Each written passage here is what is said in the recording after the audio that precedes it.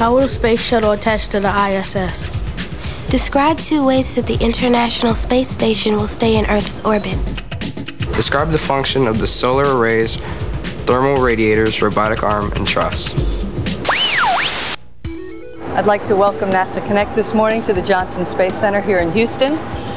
My name is Connie Van Praagh-Kremens, and I work with the International Space Station program doing outreach and communications. What we're building in outer space is a world-class research facility. The United States NASA is the lead integrator of the program.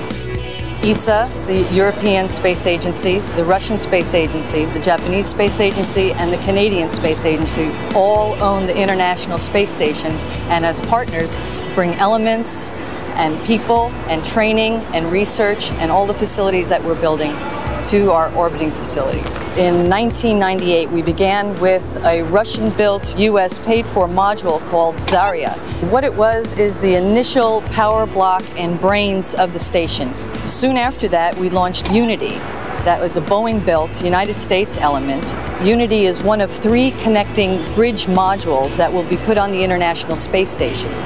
After we put Unity up came the service module. That's an entirely Russian element. It's Russian-built and Russian-launched. And the service module actually took over much of the functions that we had of Zarya. And it also is the place where the astronauts live, work, and sleep. How does the shuttle dock to the space station? Well, that's what Unity provides. Unity has 6 docking ports. So the shuttle comes up and docks to a pressurized mating adapter, which is attached to the Unity bridge. And then through there, supplies can be moved into the space station. So how will the station get power for the astronauts to use? From the sun. What the International Space Station has is a series of giant solar arrays, photovoltaic solar arrays. We have 1 set of arrays up there right now. There'll be 4 in total that be aligned along the truss. What exactly is a truss?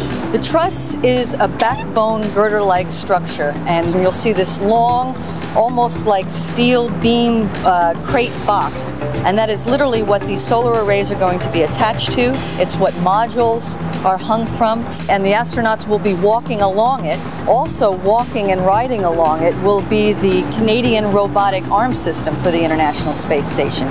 Attached to the arm is what we call a special dexterous manipulator system, or a very smart hand that can go along and pick up different parts, modules, and move it around. Okay, so I know that the solar arrays are on the truss, but what are the other, panel things? Van, you're probably talking about the thermal radiators. That's the heat rejection system.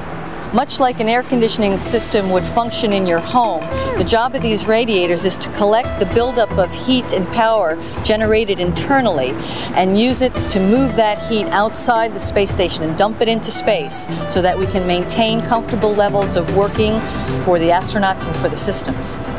Now, I know the ISS is in a state of free fall, Connie, but how does it stay up in orbit? Well, initially, we have attitude control thrusters that will continue to operate throughout the life of the station. These are the little jets that use fuel to keep our attitude. What do you mean by attitude control? Well, Jennifer, the space station has to maintain a certain position as it's being constructed. We want to get the maximum exposure to the sun for the arrays, so the attitude control is what keeps this position of the station.